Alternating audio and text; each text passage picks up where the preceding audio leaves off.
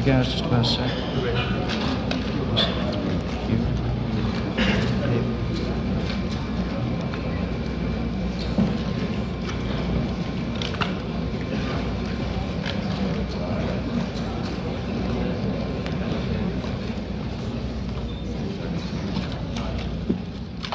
Ladies and gentlemen, welcome to the Manned Spacecraft Center.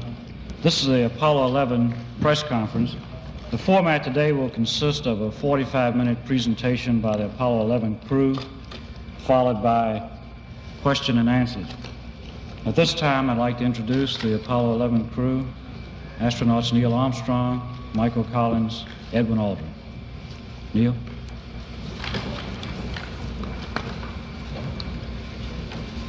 It was our pleasure to have participated in one great adventure. It's an adventure that took place not just in the month of July, but rather one that took place in the last decade. We all here and the people listening in today had the opportunity to share that adventure over its developing and unfolding in the past months and years. It's our privilege today to share with you some of the details of that final month of July that was certainly the highlight for the three of us of that decade. We're going to divert a little bit from the format of past press conferences and talk about the things that interested us most, in particular the things that occurred on and about the moon. We will use a number of films and slides which most of you have already seen, and with the intent of pointing out some of the things that we observed on the spot which may not be obvious to those of you who are looking at them here from the surface of Earth.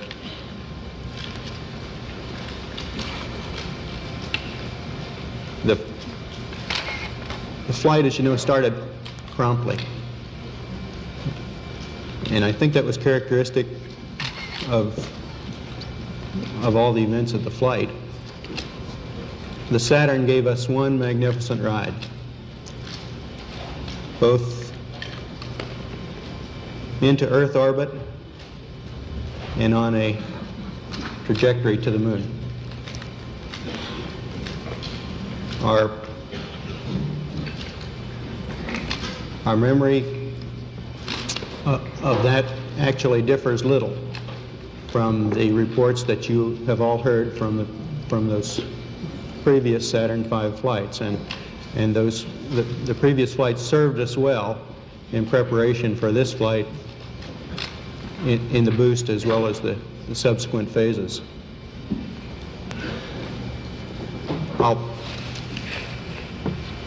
We would like to skip directly to the translunar coast phase and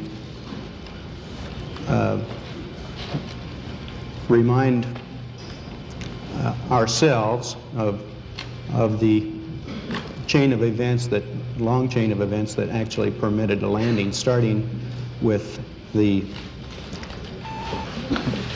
undockings, the transposition and docking sequence.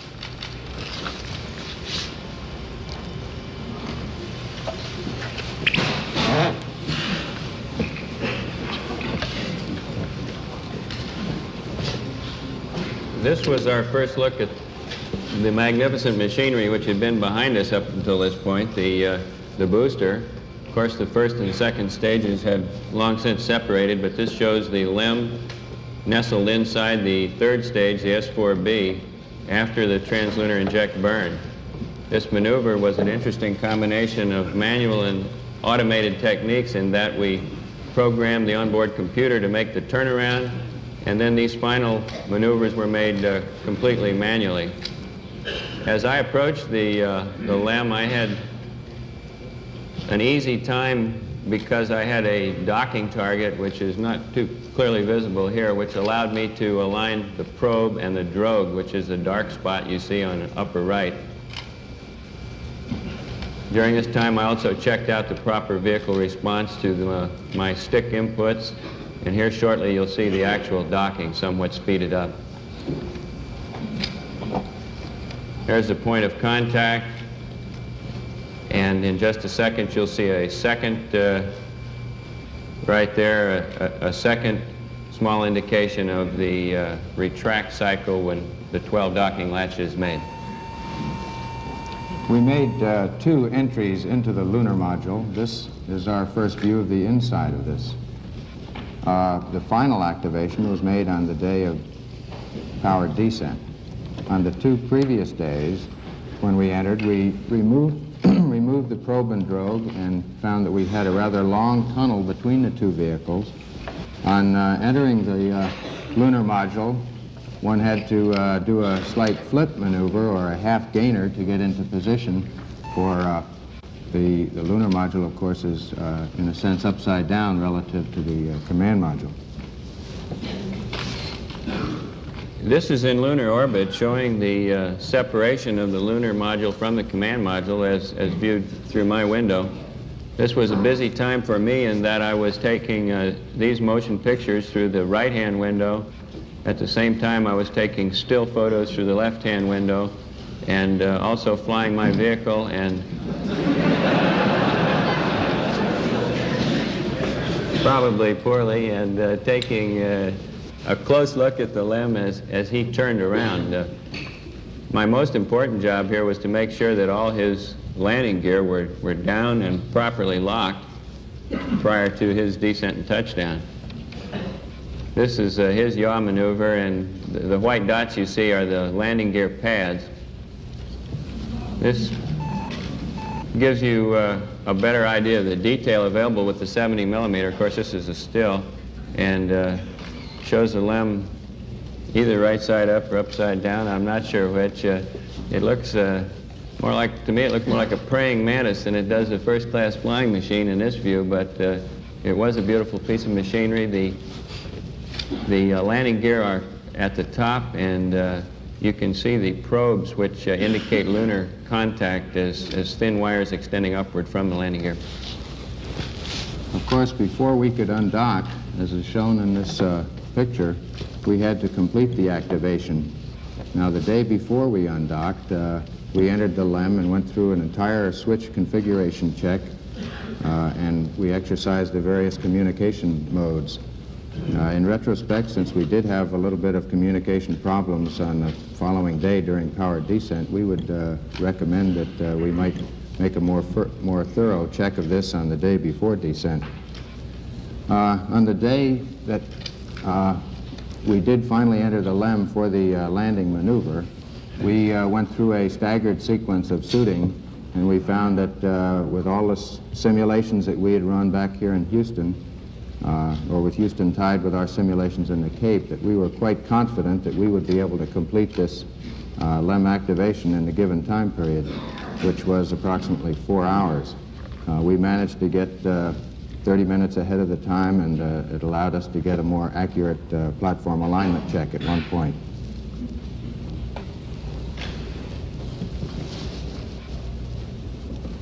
After the undocking maneuver, we went through a brief radar check, and then the command module executed a 2 foot per second maneuver away from us so that we would both be able to independently exercise our guidance system through a star alignment check, which we did following this separation maneuver. Now, this occurred in a vicinity close to the landing site, and you can see at this point the command module is traveling right over the center of our targeted point. He's approaching now what we call the cat's paw. Following this separation maneuver, on the backside of the moon, we made a descent orbit insertion, which is slightly over 70 foot per second maneuver that lowers our altitude down to 50,000 feet. We had two guidance systems working for us, and they behaved perfectly. Both of them agreed extremely closely as to the results of this maneuver. Following this, we used the radar to confirm the actual departure rate from the command module. This is a view of the descent trajectory area as viewed through the LEM window during our activation. In the bottom right of the photograph is the crater Maskelyne, and in the bottom center is the mountain called Boot Hill. Immediately above Boot Hill is a small sharp-rimmed crater called Maskelyne W, which was the crater that we used to determine our downrange and cross-range position error prior to completing the final phases of the descent. The landing area itself is in the smooth area at the top of the picture just before we arrive at the shadow, or what's called the terminator. We had seen a number of pictures from Apollos 8 and 10 which gave us an excellent understanding of the ground track over which we would pass during the descent. We're now looking out the right-hand window of the crater, and there's Maskelyne W. It occurred approximately 2 to 3 seconds late and gave us the clue that we would probably land somewhat long. After completing those position checks, we rolled over face up so that the landing radar could lock on the ground and confirm our actual altitude. Now, this picture doesn't show it, but at this phase in the trajectory, we were looking out directly at the planet Earth. In the final phases of descent, after a number of program alarms, we looked at the landing area and found a very large crater just in the very left top corner of the picture. The camera is located in the right window and looks to the right, and it just barely sees this boulder field we're passing over right now. We're at 400 feet, and those boulders are about 10 feet across.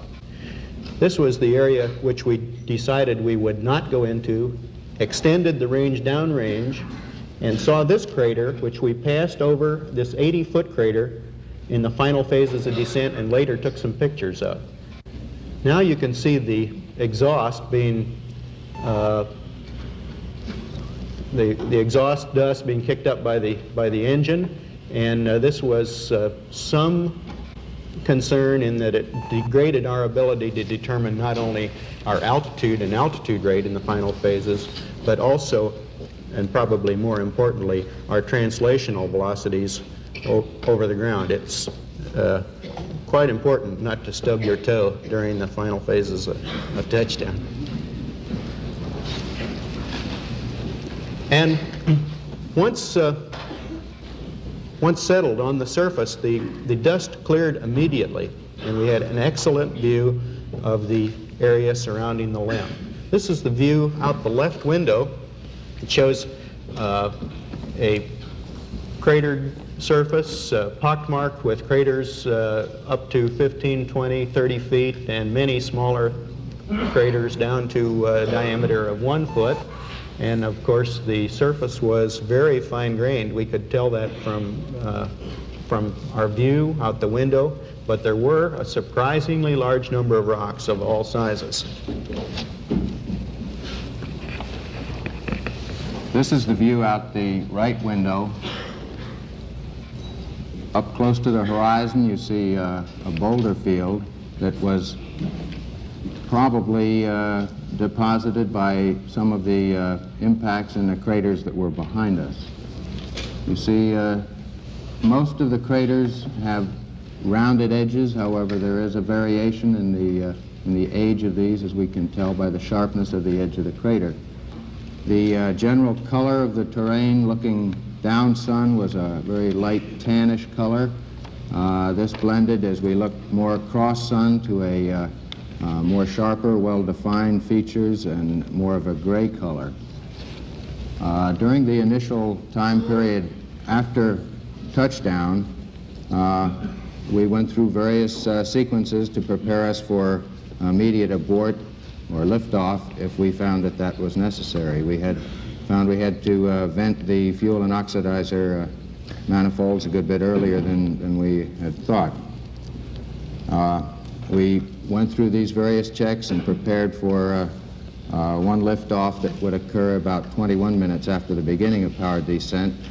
The ground gave us a stay during this period. We did not have to make use of that. We then proceeded at that point into our simulated countdown, which consisted of checking our guidance systems. We made use of a gravity align feature where the inertial platform of the primary guidance would use the gravity vector to determine the local vertical. We would then compare this with the alignments that we had previously. We also made use of the stars through the telescope and aligning a crosshair by rotating the field of view until the crosshair superimposed on the star. This would give us the angular measurement of the star within the field of view of the telescope. We'd then determine the distance out by aligning another reticle spiral on this. We went through an averaging technique on board and then fed this information into the computer, and this came up with our various alignment checks. This was all in preparation for a possible liftoff that would occur about 2 hours after touchdown as Mike and Columbia came over for the first revolution. The ground network gave us a stay, and we continued briefly through the remainder of this checklist in our simulated countdown. And at this point, we terminated and powered down many systems on board the spacecraft and went into an eat period.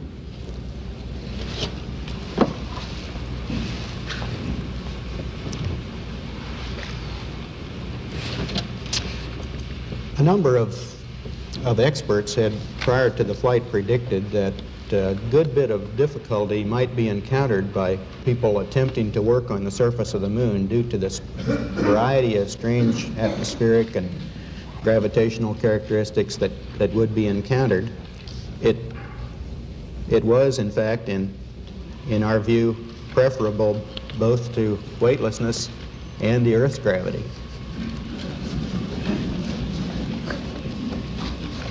This led us to believe, this in conjunction with the fact that all the systems in the LIM were operating magnificently and we had very few problems, to go ahead with the surface work immediately.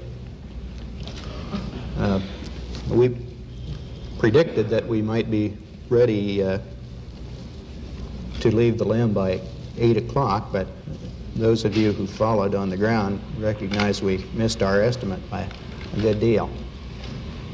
This was due to a number of factors.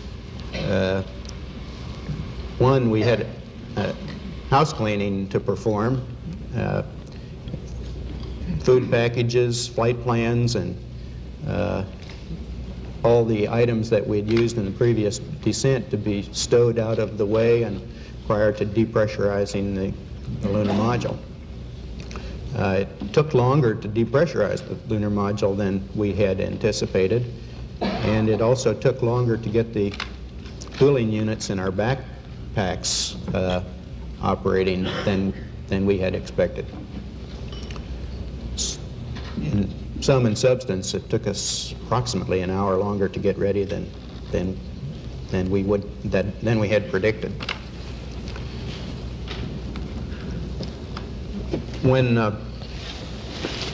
When we actually descended the ladder, it was found to be very much like the lunar gravity simulations we had performed here on Earth. And no difficulty was encountered in descending the ladder. The last step was about 3.5 feet from the surface. and we're somewhat concerned that we might have difficulty in re-entering the limb at the end of our activity period, so we practiced that before doing the exercise of bringing the camera down, which took the subsequent surface pictures. Here you see the camera being lowered on what might be called a Brooklyn clothesline. I was operating quite carefully here because immediately to my right and off the picture was a 6-foot deep crater, and I was somewhat concerned about losing my balance on the steep slopes. The other item of interest in the very early stages of EVA, should it have been cut short for some unknown reason, was the job of bringing back a sample of the lunar rocks, and these photographs show the collection of that initial sample into a small bag, and then that bag being deposited in my pocket. This was the first of a number of times when we found two men were a great help. I quickly put up the TV camera.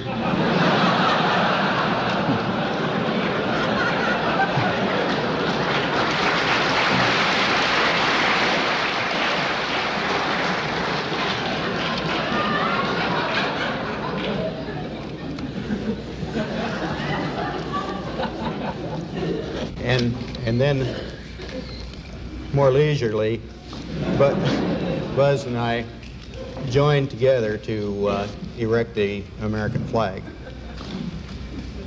We found on a number of occasions that we were able to help each other in many ways on the surface. You probably recall the times that I got my foot caught in the television cable, and Buzz was able to help me extract it without falling down.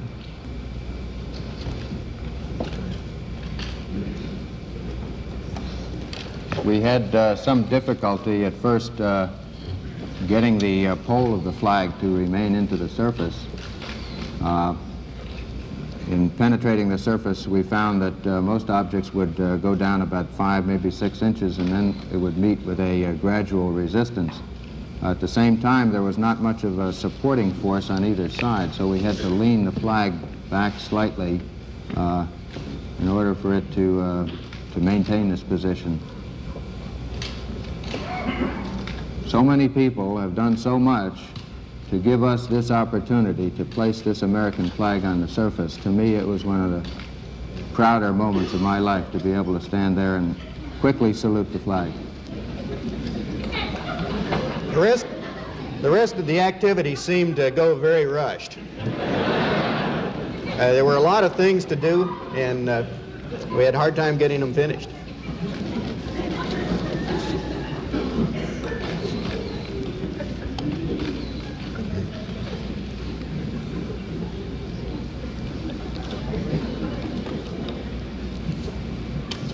We did find that mobility on the surface was, in general, a good bit better than perhaps we had anticipated it. There was a slight tendency to be more nearly toward the rear of a neutral, stable position. Balance seemed to be quite easy to identify, and as one would lean a slight bit to one side or the other, it was very easy to identify when this loss of balance was approaching. In maneuvering around, as you saw, this was one of my tasks fairly early in the EVA. I found that a standard loping technique of one foot in front of the other worked out quite well, as we would have expected. One could also jump in more of a kangaroo fashion, 2 feet at a time. This seemed to work, but without quite the same degree of control of your stability as you moved along. We found we had to anticipate 3 to 4 steps ahead in comparison with the 1 or 2 steps that are ahead when you're walking on the earth. We had very little trouble, much less trouble than expected on the surface. It was a pleasant operation. temperatures weren't high. They were very comfortable. A little EMU, the combination of spacesuit and backpack that provided, sustained our life on the surface, operated magnificently. We had no cause for concern at any time with the operation of that equipment. The primary difficulty that we observed was that there was just far too little time to do the myriads of things that we would have liked to have done. In the pictures we showed earlier, you saw rocks in the boulder field out Buzz's window that were 3 and 4 feet in size, very likely pieces of the lunar bedrock. And it would have been very interesting to go over and get some samples of those. There were other craters that differed widely that would have been interesting to examine and photograph. And we had the problem of the 5-year-old boy in a candy store. There are just too many interesting things to do. The surface, as we said, was fine-grained with lots of rocks in it. It took footprints very well, and the footprints stayed in place. The LEM was in good shape and exhibited no damage from the landing or the descent. It's a picture of the ladder with the well-known plaque on the primary strut.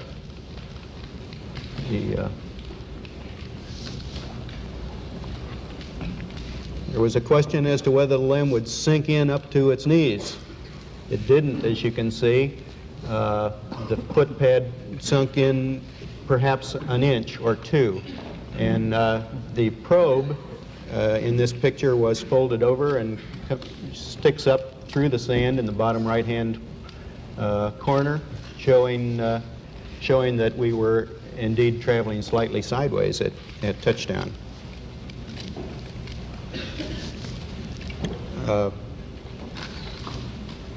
There were a wide variety of surfaces. Here Buzz is standing in a small crater, and it gives a very good picture of the rounded rims of the what we believe are very old features. The LEM was in a relatively smooth area between the craters and the boulder fields, and we had some difficulty in determining just what straight up and down was. Our ability to pick up straight up and down was probably several degrees less accurate than it is here on Earth, and it caused some difficulty in having things like our cameras and scientific experiments sometimes not maintain the level attitude we expected.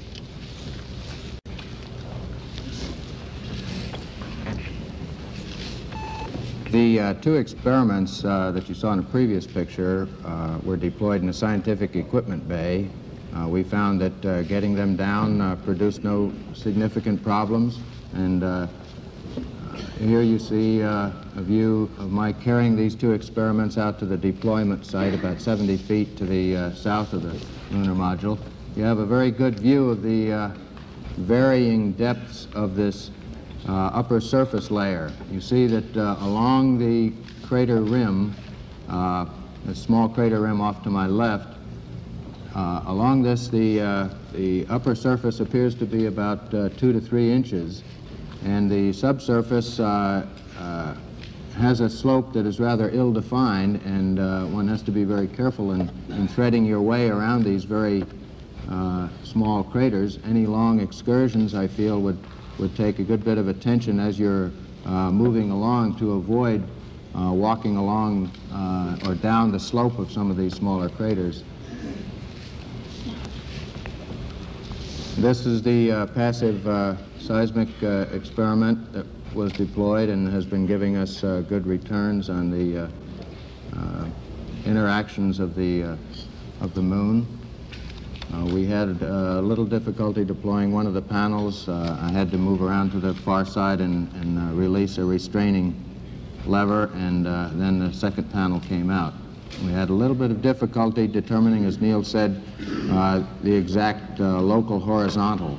And I think this is due to the decrease in the cues that a person has as to which way up really is. One has to lean a little bit more off to the side before you get this body cue that you're approaching off balance. And of course the terrain varied considerably in this area.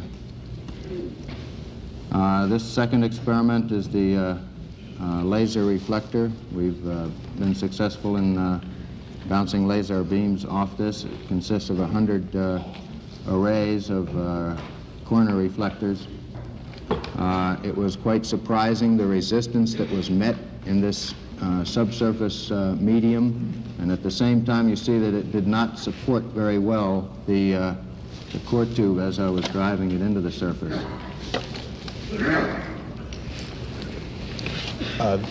This is a close, a double picture. It's actually a stereo picture of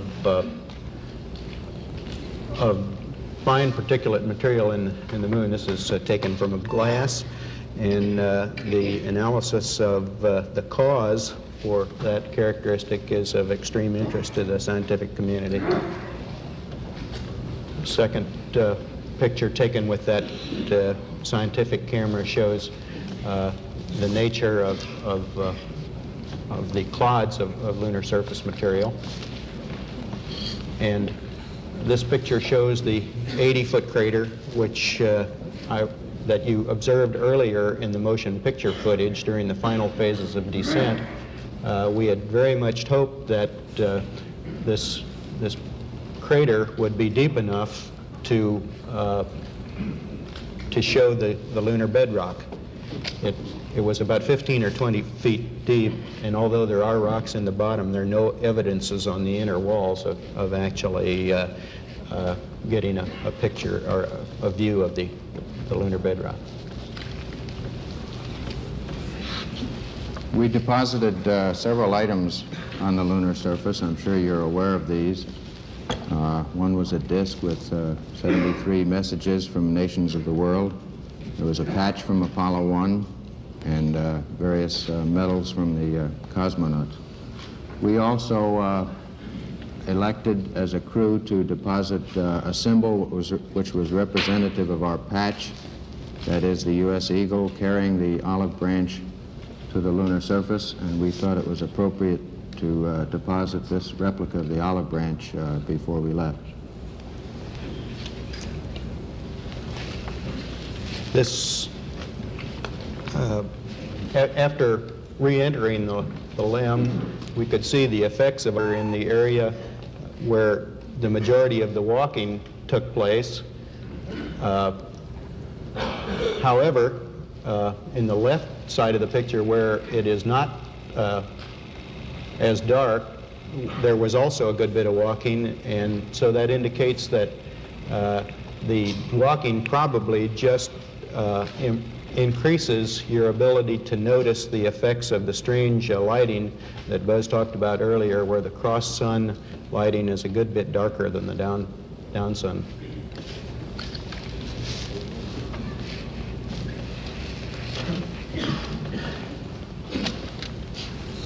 Following the EVA, we had a sleep period, which, in a word, didn't go quite as well as we thought it might. We found it was quite difficult to keep warm when we pulled. Rather difficult for us to sleep. You see, mounted in the right-hand window, the 16mm camera as it was mounted for taking the pictures on the surface. Following the sleep period, as we're approaching the liftoff point, we progressed with a gradual power-up of the lunar module, which included another star alignment up in front of the instrument panel that was used to record the various messages that were sent up to us, the whole host of numbers for the particular maneuvers that were coming up that we would copy down. We'd log these on that sort of a data sheet.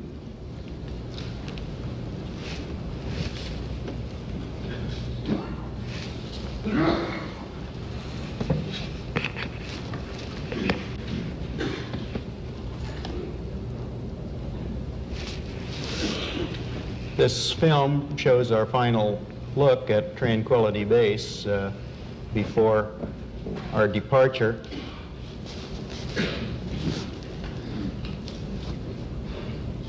And the ascent was a great pleasure. It was very smooth. We were very, very pleased to have that engine light up.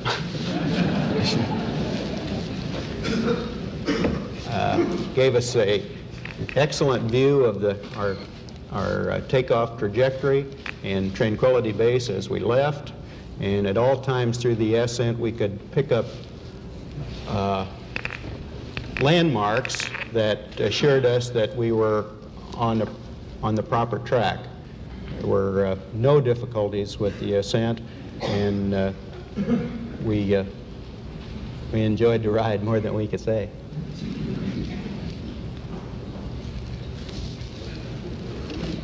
Both guidance systems agreed very closely when we were finally inserted into orbit. I believe there was something on the order of a half a mile or 7/10 of a mile difference in the apogee in the resulting orbit.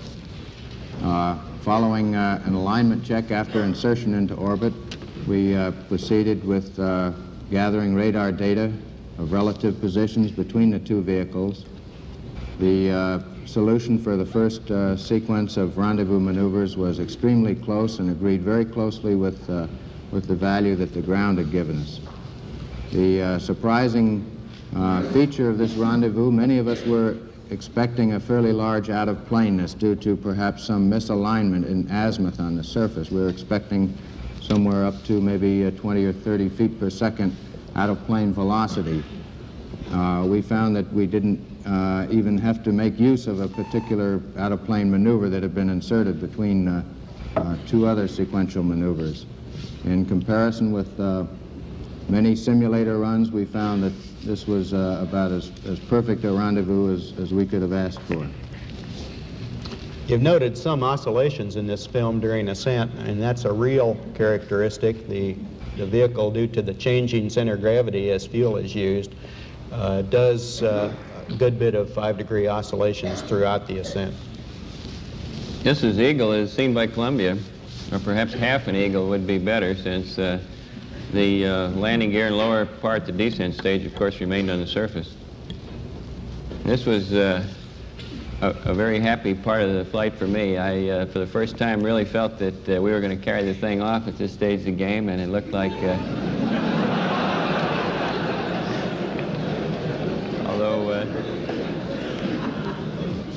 although we were far from home, we were a lot closer to it than the pure distance might indicate.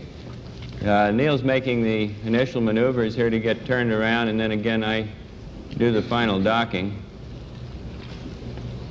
This is somewhat swifter than real time. The probe, the dark funnel on the top of the LEM, and the docking target below it and to the left in the lighter portion of the LEM. As Buzz said, the rendezvous was absolutely beautiful. They came up from below absolutely as if they were riding on rails. There was absolutely no disturbance or any off-nominal effects during the last part of the rendezvous.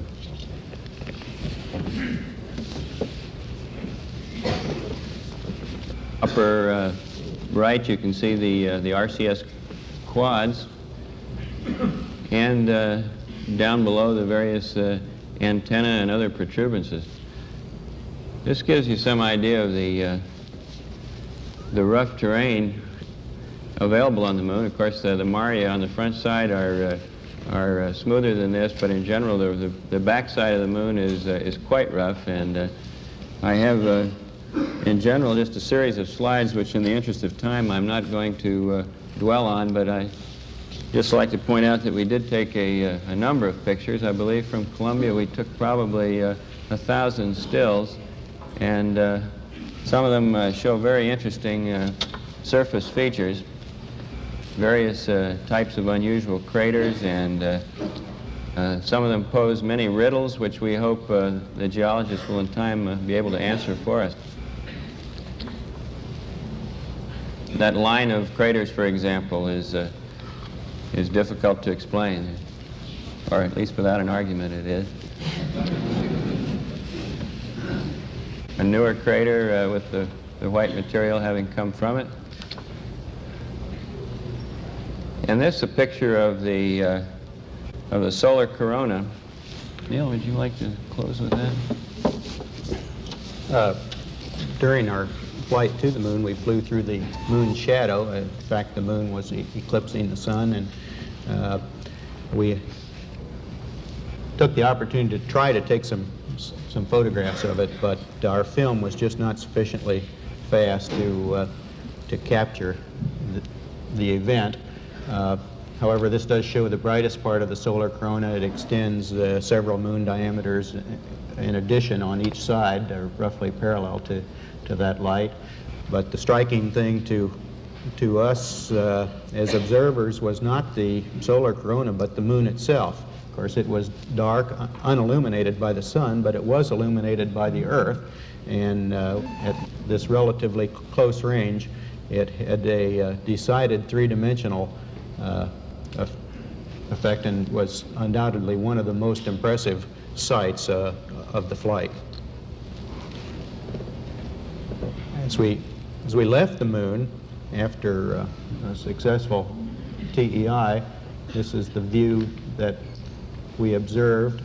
I think that, at least from where I sit here on the stage, the colors that you see there are quite close to being actually representative of the moon as seen from that distance. We were sorry to see the moon go, but we were certainly glad to see the Earth return. We took a large number of photographs of the Earth on the way out and back, and had our wristwatches set on Houston time. An interesting use can be made of that. If you were looking at this picture and you looked at your watch and your watch said 7 o'clock in the evening, then you'd know that Houston is about 7 o'clock from the evening, and it's about an hour away from sunset.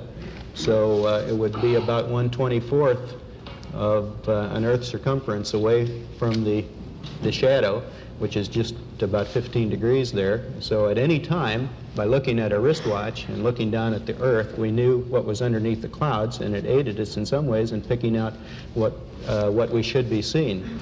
We could see a large number of details on the Earth's surface, certainly all the continents and islands and details, many of which you followed perhaps in our discussions over the radio communications. But it was interesting to us to find out how well we could observe weather patterns on not only the worldwide scale, which you see here, but in specific localities. This particular shot does show the coast of North America, the equatorial cloud layers, what we think is probably an intertropical convergence zone, and cirrus clouds over the Antarctic.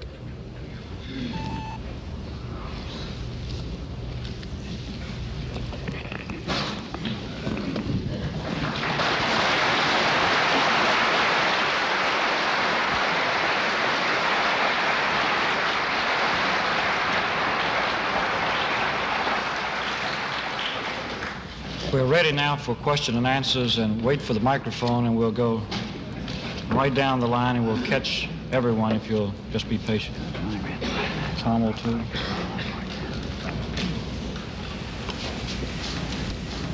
How much time did you have left in your life support backpacks at the time you got back on board LEM? I haven't seen the post-flight analysis of the numbers. We had roughly half of our available oxygen supply remaining in the backpacks, and somewhat less percentage in the water supplies, which is used for cooling. Of course, particularly on our first experience with the use of that backpack on the lunar surface, we were interested in conserving a good bit of margin in case we had difficulty with closing the hatch or repressurizing the LEM or had any difficulties with getting the systems operating again in the normal fashion inside the cockpit. Colonel Aldrin and Mr. Armstrong, when President Nixon made his phone call to you on the moon, it looked like the two of you suddenly stopped doing everything and stood there and listened and talked to him. It looked there for a moment like you might have been a little bit aware of what was going on. You weren't busy. Was there ever a moment on the moon when either one of you were just a little bit spellbound by what was going on? About 2.5 hours.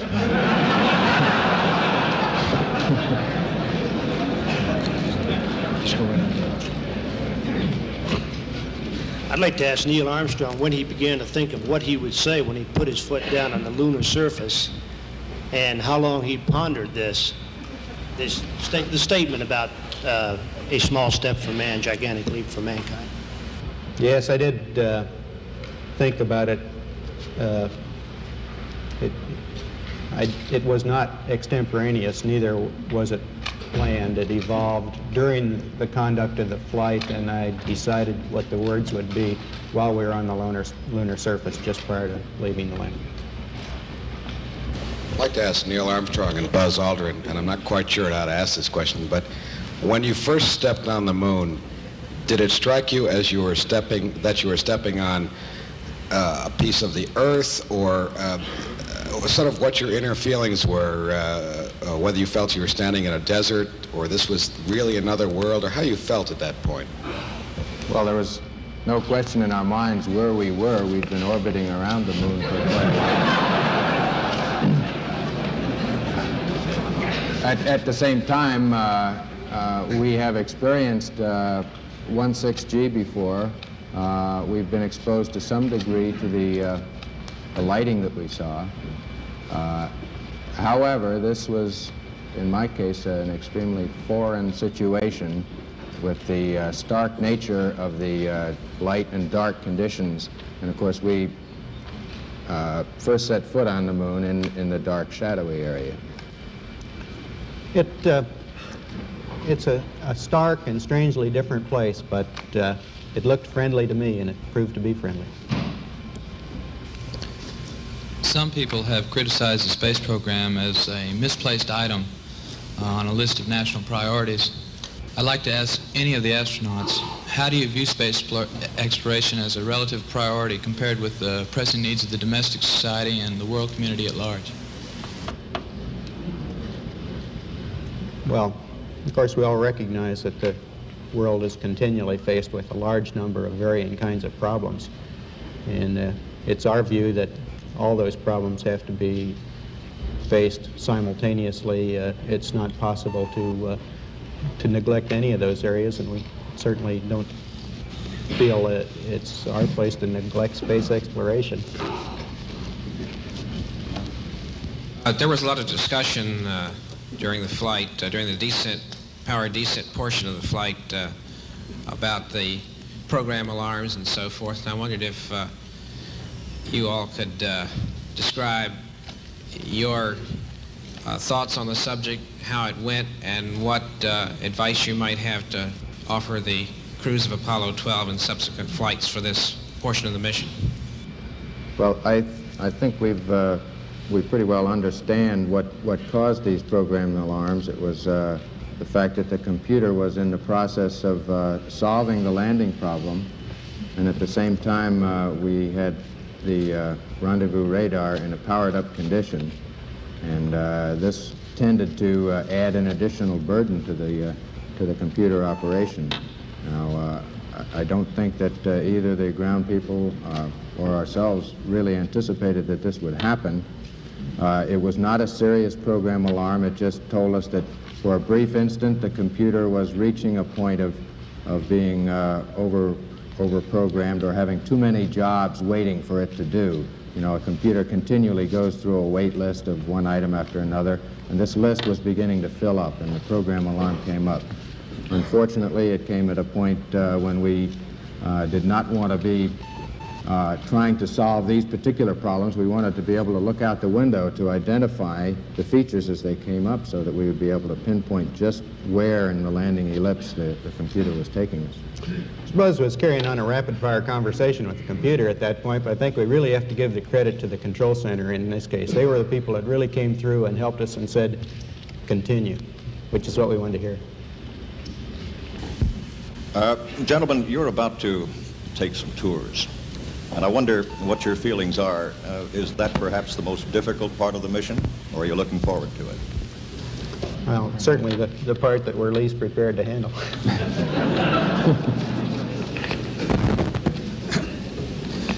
What do you consider the most important piece of advice and recommendation that you will give the Apollo 12 crew before they take off for the moon in November, gentlemen?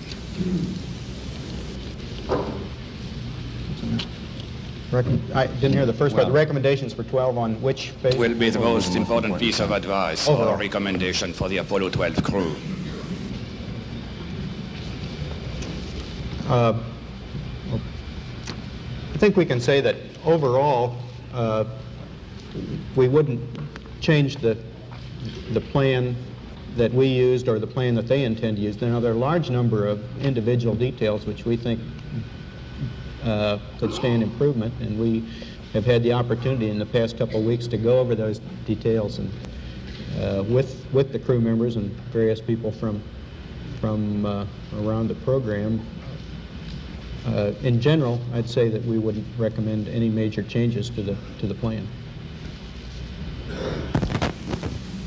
Will you recommend any changes in procedures for the moonwalking and exploration procedure? And did you find that your suits were mobile enough in view of the changes, or would you recommend further mobility features for them for operation on the moon? Well, one gets used to the type mobility that your suit affords you. And of course, we would like to always have more and more dexterity with arms moving and fingers moving. These things are under study. Of course, the Apollo 12 mission will have two different periods of EVA, one early in the mission and then sleep period, and then another EVA following that. We've, in general, looked at their plans and talked to them about the duration. We talked to them about a brief period at the beginning of their EVA for their familiarization with the EVA, the 16G environment. I don't think we have any particular recommendations for how they should change their mission. It is a continuing evolvement of EVA capability and scientific exploration that they're undertaking on that flight. I'd like to ask Colonel Aldrin if you'd elaborate a little bit on your comment earlier about having to anticipate where you were going to walk 3 or 4 steps in advance as compared to just 1 or 2 on Earth. Did you mean that in respect to avoiding craters or deep pits or what? Well, I mean it with respect to the inertia that the body has in moving at this rate of 5 to 6 miles an hour that we found to be fairly convenient. Due to the reduced force of gravity, your foot does not come down so often, so you have to anticipate ahead and control your body movement. And since your foot is not on the surface for a long period of time, in each step you're not able to bring to bear large changes in your force application, which would enable you to slow down. So in general, we found we had to anticipate 3 or 4 steps ahead instead of maybe the 1 or 2 that you do on the surface of the Earth. You're now national heroes, and you've had a couple of weeks in isolation in the LRL to think about that.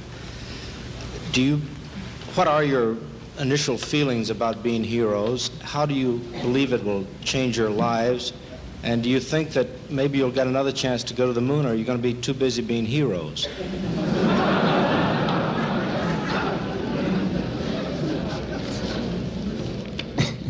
I know. Probably get an answer to that question. I might have to spend as long preparing as we had to prepare for Apollo 11.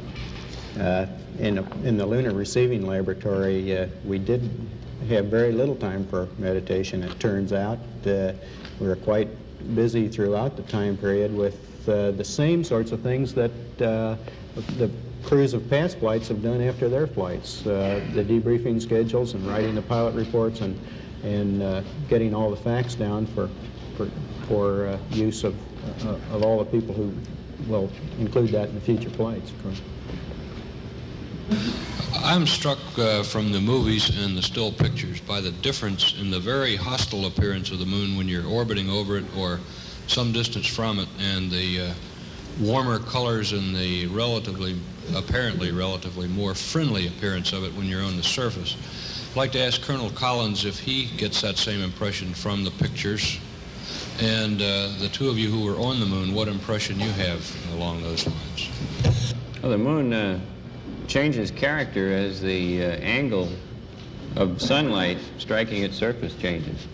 At very low sun angles, close to the terminator, or dawn or at dusk, it has the harsh, forbidding characteristics which you see in a lot of the photographs. On the other hand, when the sun is more closely overhead, a midday situation, the moon takes on more of a brown color, it becomes almost a rosy-looking place, a fairly friendly place, so that from dawn through midday through dusk, you run the whole gamut of it. It starts off very forbidding, becomes friendly, and then becomes forbidding again as the sun disappears. Neil, were you and Buzz, did you have the feeling you were getting a little low on fuel during the landing? Were you concerned at that point about being low on fuel? And the second part of it, I suppose, for Buzz is, out of your experience, how tough do you think pinpoint precision landings will be on the lunar surface on future flights? Okay, yes, we were concerned about running low on fuel, and the range extension that we did to avoid the boulder field and craters, we used up a significant percentage of our fuel margins, and we were quite close to our legal limit.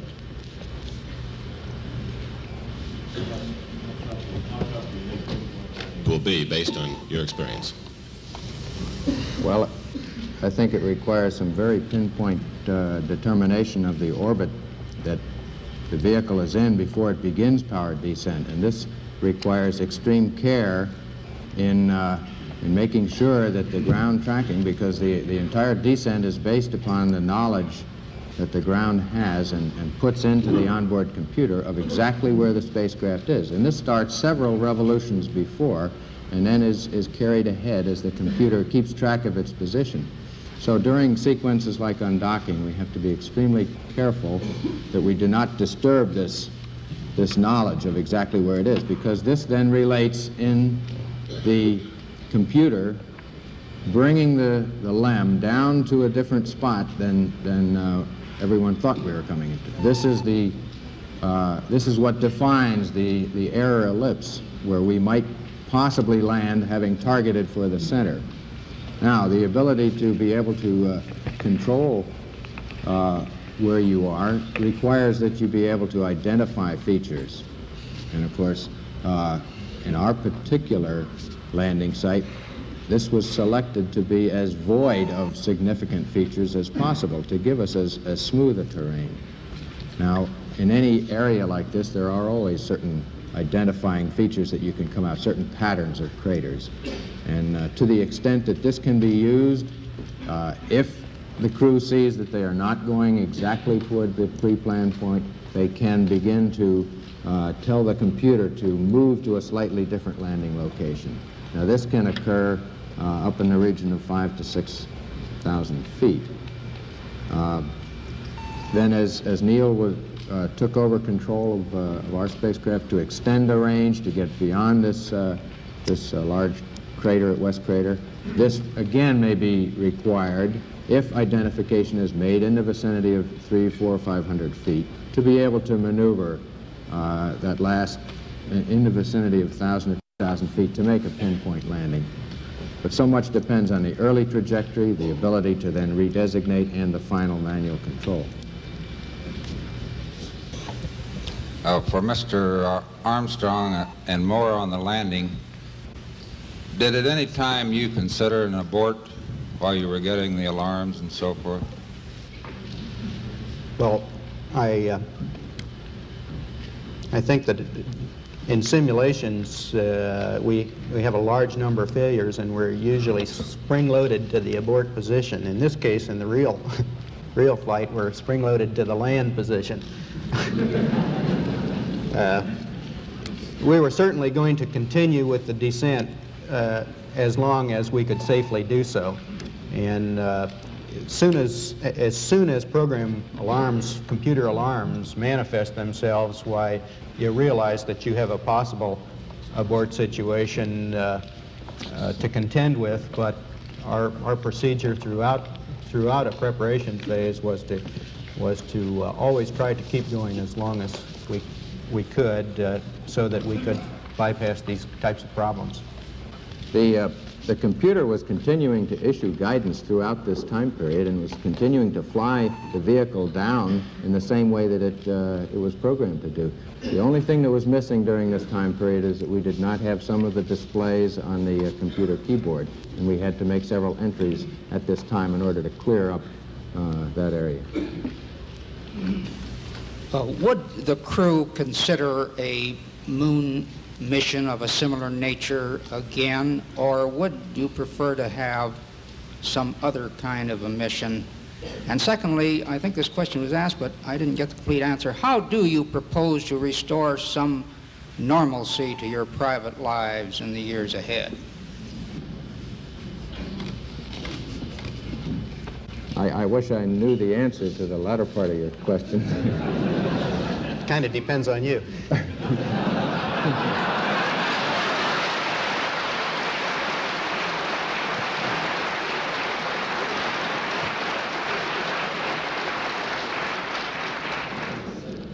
But I think the landings of the type that are presently considered for the next number of flights are appropriate to the conclusions that we reached as a result of both our descent work and work on a surface. And I would certainly hope that we are able to investigate the variety of types of landing sites that they hope to accomplish. I have two brief questions I'd like to ask, if I may. When you were carrying out that incredible moonwalk, did you find that the surface was equally firm anywhere, or were there harder and softer spots that you could detect? And secondly, when you looked up at the sky, could you actually see the stars and the solar corona in spite of the glare? The first part of your question, the surface did vary in its thickness of penetration. Somewhere in rather flat regions, the footprint would penetrate perhaps a half an inch or sometimes only a quarter of an inch and gave a very firm response. In other regions near the edges of these craters, we could find that the foot would sink down maybe 2, 3, possibly 4 inches. And in the slope, of course, the various edges of the footprint might go on up to 6 or 7 inches, and compacting this material would tend to produce a slight sideways motion as it was compacted on the material underneath it. So we feel that you cannot always tell just by looking at the terrain what the exact resistance will be as your foot sinks into a point of firm contact. So one must be quite cautious in moving around in this rough terrain. We were never able to see stars from the lunar surface or on the daylight side of the moon by eye without looking through the optics. I don't recall during the period of time that we were photographing the solar corona what stars we could see. I don't remember seeing any. Neil, you were a little bit concerned, you said, about stubbing your toe at the point of landing because the surface was obscured by dust. Do you see any way around that kind of problem for future landings on the moon?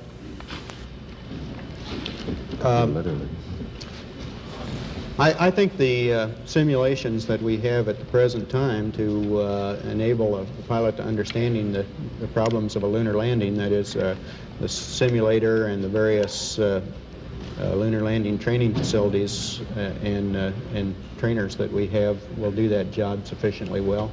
Above that, I think it's just a matter of pilot experience. This is for Neil Armstrong. You said early in your presentation that masculine W occurred about 3 seconds late, giving you the clue that you might land somewhat long.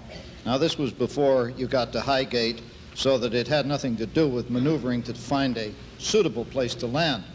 I'm wondering what would have caused this 3 seconds late. Did it have something to do with the time that you began powered descent, or what? Well, the time that we started powered descent was the planned time, but the question is, where are you over the surface of the moon at the time of ignition? And where that point is largely determined by a long chain of prior events. Cracking that's taken place several revolutions earlier, the slight maneuvers that have been done in checking out the reaction control systems, the undocking and the ability to station keep accurately without ever flying very far away from where the computer thinks you ought to be at that time. And of course, the little bit of dispersions in the maneuvers, such as the DOI burn on the backside of the moon, that were not quite properly measured by the guidance system. Now, each of those things will accumulate into, in effect, an error, a position error at ignition, and there is no way of compensating until you get to final phase for that error.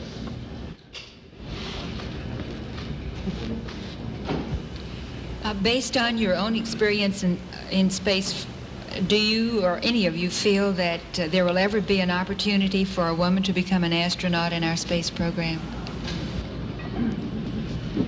Yes, I hope so.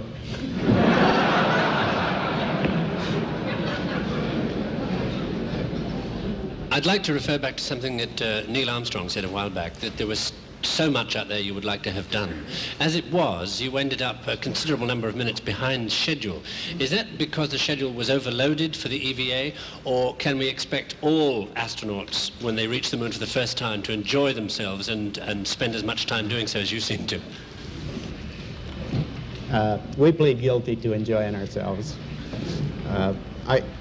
As Buzz mentioned earlier, we're recommending that we start future EVAs with a 15 or 20-minute period to get these kinds of things out of the way. Get used to the surface and what you see, adapt to the 1/6G and maneuvering around, and probably we just included a little more in the early phase than we were actually able to do. Two questions. Where did the weird sounds, including the sirens and whistles, come from during the trans-Earth coast? I believe ground control had asked for an explanation, saying it had come from the spacecraft. Secondly, I understand although low-angle lighting caused no problem walking around, there was a problem seeing obstacles in time when traveling at high speeds. I understand this might indicate the need for a flying machine rather than a rover for a long-distance lunar surface travel. Can you explain this? We're guilty again. We sent the whistles and bells. We had a little tape recorder, which we used to record our comments during the flight. In addition, play music in the lonely hours. And we thought we'd share that with the people in the control center.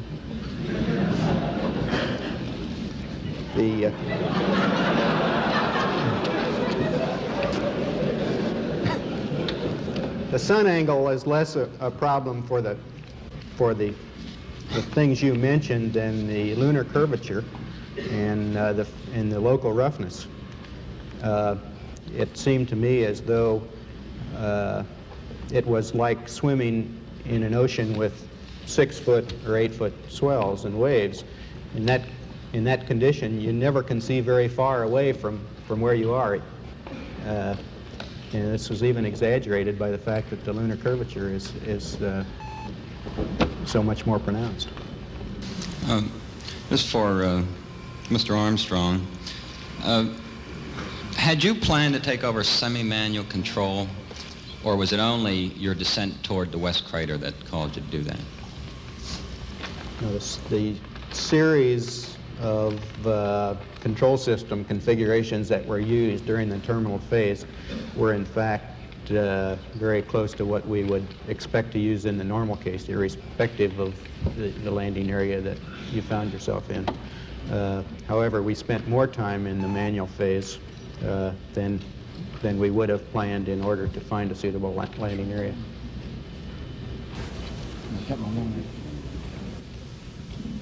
Many of us and many other people in many places have speculated on the meaning of this first landing on another body in space.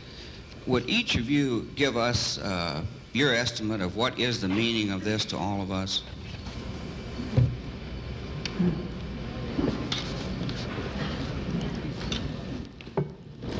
You want to try that? After you. Well, I believe that what this country set out to do was something that was going to be done sooner or later, whether we set a specific goal or not. I believe that from the early space flights, we demonstrated a potential to carry out this type of a mission. And again, it was a question of time until this would be accomplished. I think the relative ease with which we were able to carry out our mission, which of course came after a very efficient and a logical sequence of flights, I think that this demonstrated that we were certainly on the right track when we took this commitment to go to the moon. I think that what this means is that many other problems perhaps can be solved in the same way by taking a commitment to solve them in a long time fashion. I think that we were timely in accepting this mission of going to the moon. It might be timely at this point to think in many other areas of other missions that could be accomplished.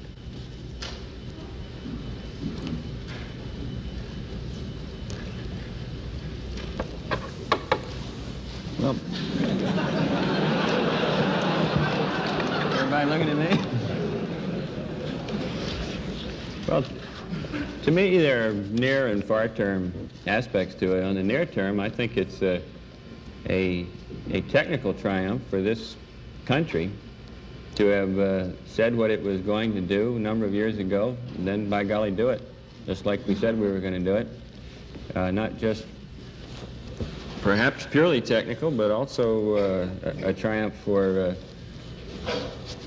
the nation's overall determination, will, economy, attention to detail, and 1,001 other factors that went into it. That's short term. I think long term, we find for the first time that man has the flexibility or the option of either walking this planet or some other planet, be it the moon or Mars or I don't know where. And I'm poorly equipped to evaluate where that may lead us to.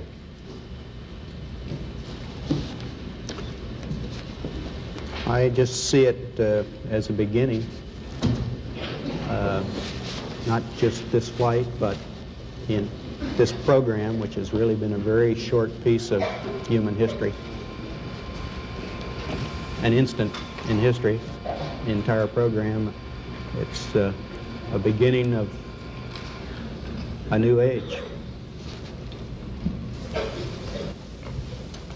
Neil, how much descent fuel did you have left when you actually shut down?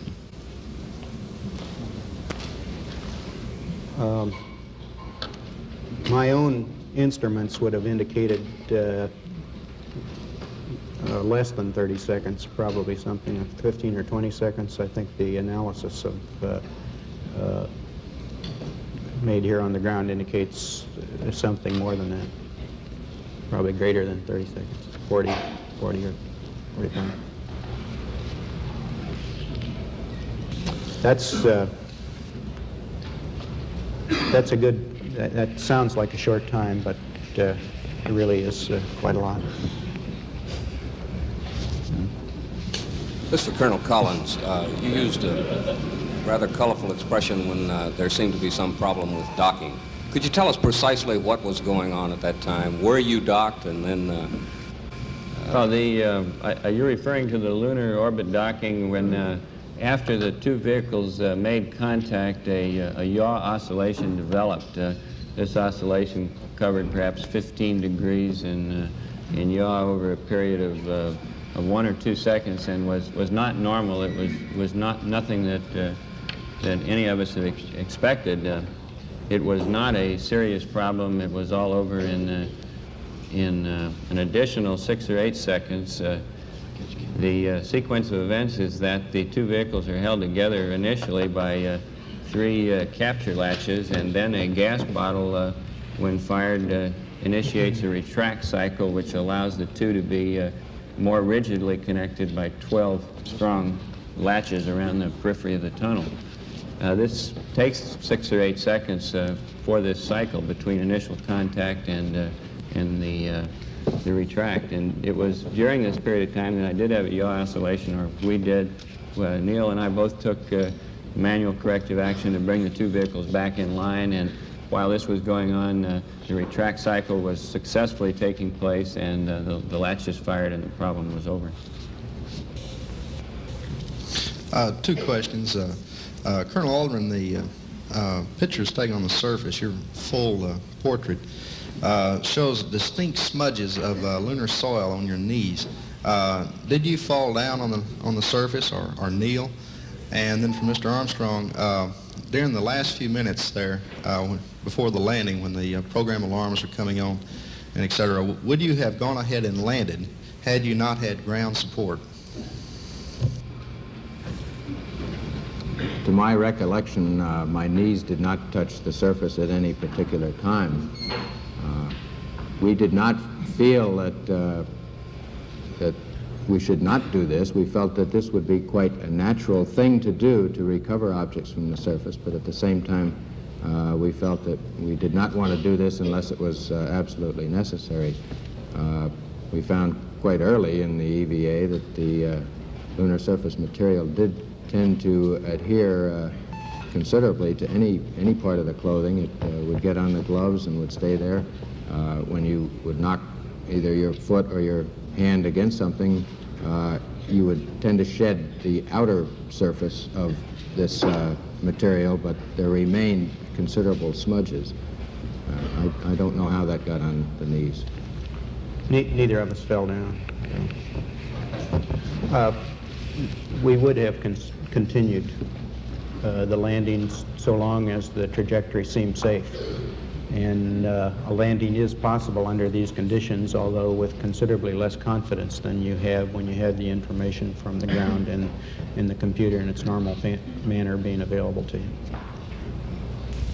For Mr. Armstrong and Colonel Aldrin, would you please give us a bit more detail about your feelings, your reactions, your emotions during that last several hundred feet of power descent, especially when you discovered that you were headed for a crater full of boulders and had to change your landing spot?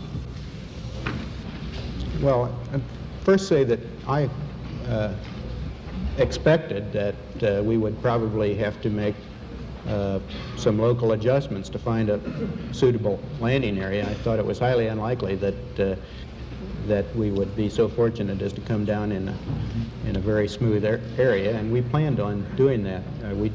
As it turned out, of course, we did considerably more maneuvering close to the surface than we had planned to do. And the terminal phase was absolutely chock full of my eyes looking out the window and Buzz looking at the computer and information inside the cockpit and feeding that to me. That was a full-time job. My role during the latter 300, 200 feet is one of relaying as much information that I can that's available inside the cockpit in the form of altitude rate, and forward or lateral velocity. And it was my role of relaying this information to Neil so that he could devote most of his attention to looking out.